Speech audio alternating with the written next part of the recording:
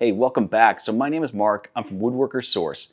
So when you set out to build a project out of cherry, you're probably thinking that the color is going to be that nice sandstone or a nice copper color, or maybe even a deep red wine type of a color, right?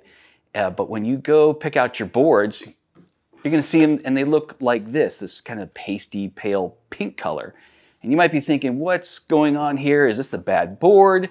Is this the right wood? What am I supposed to do with this? Okay, here's the deal. So wood changes color over time. So generally speaking, light woods get darker and dark woods get lighter. And this is especially true with cherry. So for example, this board's freshly planed and it's this pale pink kind of a color. But with age, you get that nice rusty red that you're looking for. So, and here's how fast that can change. So I cut this piece, sanded it just last week, and then I covered up this half and left it on my back patio with just ambient light so you could see the effect, okay? And then check out these two boards I've had sitting in my garage like the last 6 or 7 months. I cut these at the same time, sanded them and just stacked them and just left them sitting up there. You can easily tell which one was on top, right? Compare it to this. This board has been exposed for about 8 weeks. There's hardly a difference there. So most of the color change happens pretty quickly. And then without a finish, I don't think this one's gonna darken much more at all. Hey, and I should make the point here that you don't need to be too extreme about giving your cherry boards a whole lot of light. Like you don't need to put them up on the roof or anything like that. All they need is just some ambient light. And in fact, if you put out in direct sun, you really risk bleaching out the wood a little bit. So I wouldn't do that. All it needs is just ambient light.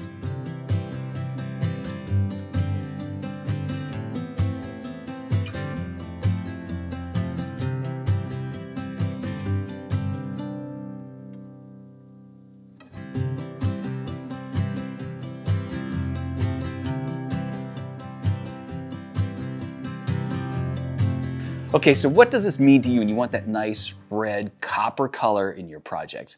How do you pick the right boards? Which finish should you choose? Well, basically it all comes down to understanding that some cherry boards are going to be light, some are going to be dark, some are going to be in the middle of that, but eventually they'll all be dark and you just got to accept that. But let's start with how to pick the right boards. So when you're looking at the pile of wood, you're probably going to want to reject these light ones, but favor the dark ones. And that's because the darker ones look better, don't they? And I totally agree with you. But I hate to tell you this, you're probably in for a shocker once you start working with those boards, those darker boards. Like let's go back to this one. It's aged 7 months, right? Once you start working it, cutting it, sanding it,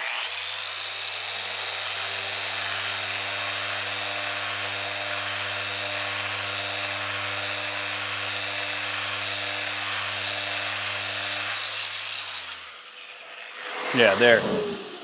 I just removed 7 months of color like that. So when it comes to picking out your lumber, look for the boards with the grain that speaks to you or the sizes that work for your project or maybe where the sapwood is located on the boards.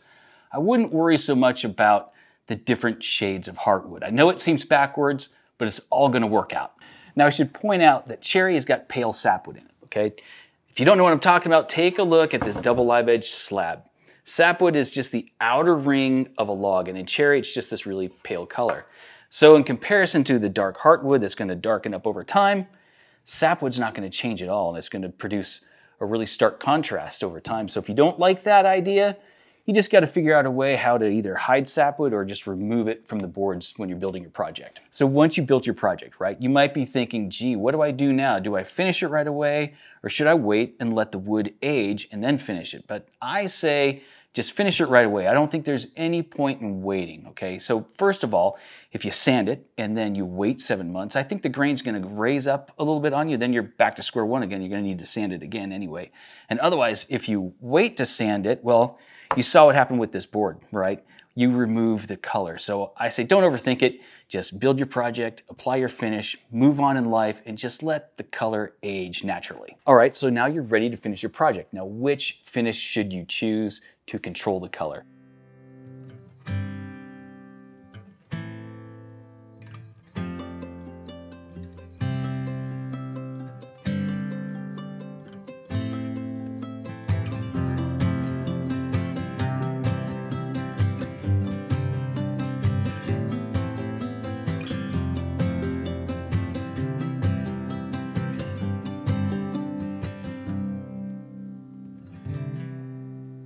Now, conventional logic says probably that this panel that we finished with the oil would come out about the darkest, but take a look, they really don't look that different, right?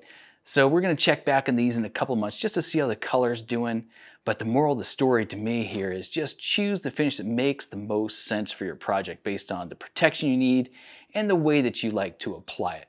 Because I just don't really think that you're gonna outsmart Mother Nature here on this one. Cherry is gonna do what cherry does. Now, another type of finish we didn't talk about yet are water-based finishes, okay? So here's another test we're doing to compare de-wax shellac against tung oil varnish with a water-based finish. So you can see right away that a water-based finish just doesn't darken up cherry like the others do, right?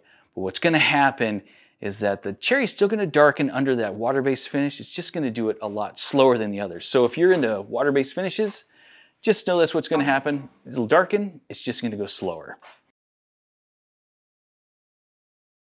And then let's say you're building a cutting board, right? What you're gonna do is just build your cutting board. You're gonna finish it with just a regular cutting board of oil. It's gonna come out as dark about as those first finishes did, and it will still darken up over time.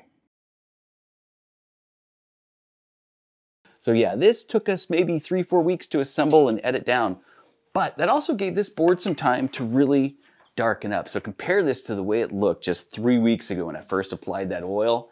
You can see a huge difference now, can't you? That's the secret to cherry's color. It's just time. Plus the wood, it's such a joy to cut and to shape and build a beautiful project with. So when you apply your finish, you just kick back, you just watch that gorgeous color just get better with time. Anyway, my name is Mark, I'm from Woodworker Source. We sell woods like this to people like you. We'll ship it right to your door if you want to, so come give us a visit.